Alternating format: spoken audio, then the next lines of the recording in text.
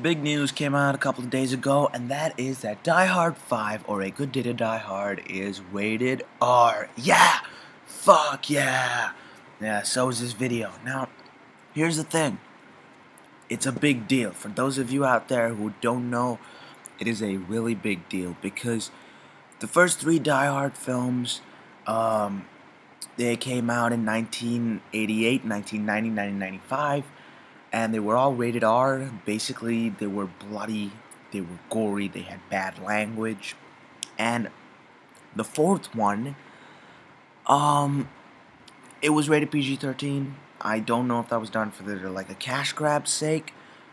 Not saying I didn't like the film though. I liked Die Hard 4, Live Free or Die Hard. It's just that it didn't possess that raw quality that we had in the first three films that most people love as well.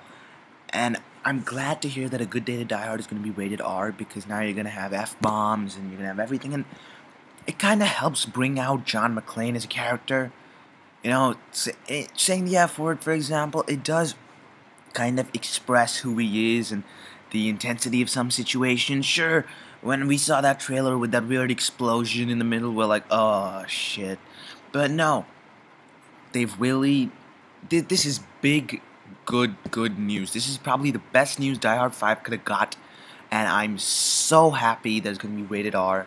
It's going to be like, yeah, you know, Die Hard 4, I don't hate it. I actually liked it. It's just that it was missing that raw quality that the first three had. And I can't wait for Die Hard 5 now. Anyways, guys, are you happy that Die Hard 5 is rated R? Comment below, let me know what you think. Make sure to like and subscribe. And until next time, this is Mr. Filmjack. Yippee-ki-yay, motherfucker.